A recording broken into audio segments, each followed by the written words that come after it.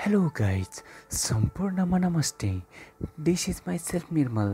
सदा चाहिँ म फेरि पनि उपस्थित भइसकेको छु मिडनाइट थट्सको महाकवि लक्ष्मी प्रसाद देवकोटाको 14वटा प्रेरक भनाइहरूको साथमा एपिसोड 5 लिएर उपस्थित भइसकेको छु।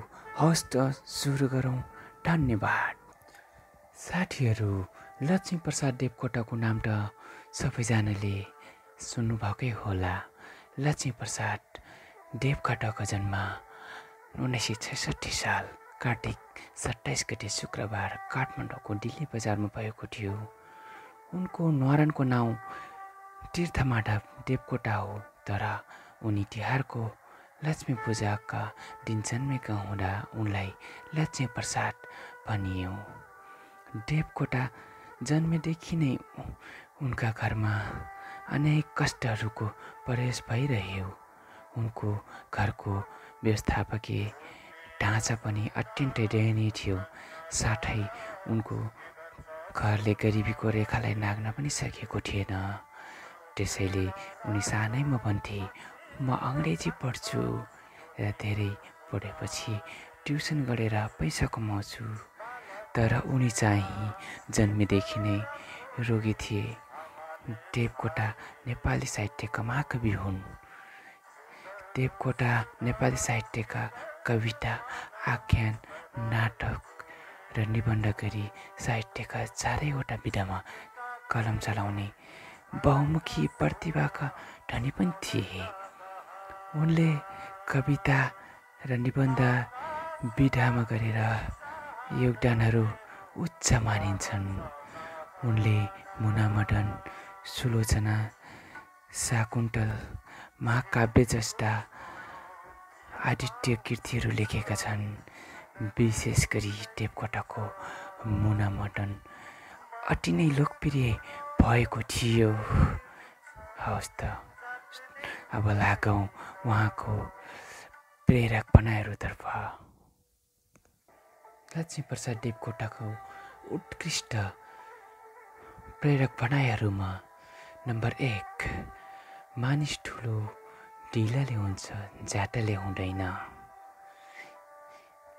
र नम्बर 2, कुनै पनि मानिसको सबै आत्मा बुझाउन सक्ने विधा अहिलेसम्म निस्केको छैन। अनि नम्बर 3, सत्यका लागि त्याग गर्न जसले सक्दैन त्यो कदापि वीर हुन सक्दैन।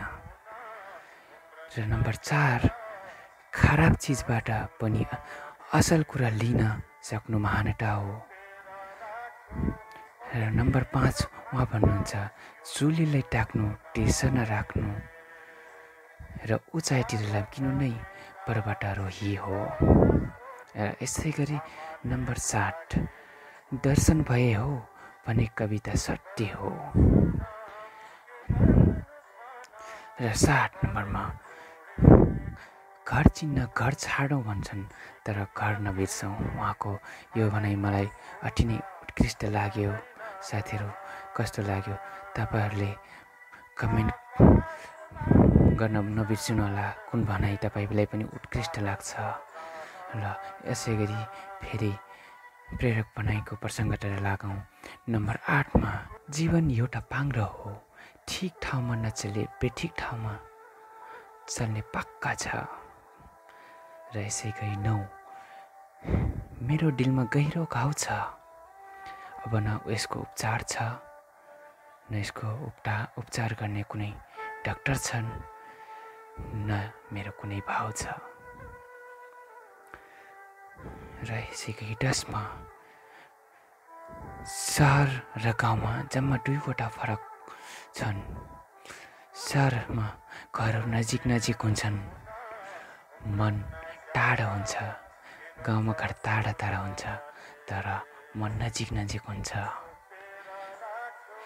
र नम्बर 11, सुन भनेको हातको मैला हो, आनन्द त्यसमा आउँछ जहाँ सागर सिस्नु खाँडा मिल्छ। र नम्बर 12मा यसै प्रकार, संसार अँध्यारो समान हो भन्नुहुन्छ उहाँले। नम्बर 13तिर लागौँ। जीवन भनेको खाक समान हो, त्यसैले यसमा घमण्ड नगर भन्नुहुन्छ उहाँले। र अन्तमा 14 नम्बर, मृत्यु जहिल्यै तिम्रो अगाडि हुन्छ। यो पनि उहाँको अत्यन्त मन छुने प्रेरक भनाइ हो। हवस् त साथीहरू, महाकवि लक्ष्मी प्रसाद देवकोटाको भनाइहरू कस्तो लाग्यो? राम्रो लाग्यो भने कृपया लाइक, कमेन्ट र सेयर गर्न नबिर्सनु होला र सब्सक्राइब पनि गर्न नबिर्सनु होला। हवस् त।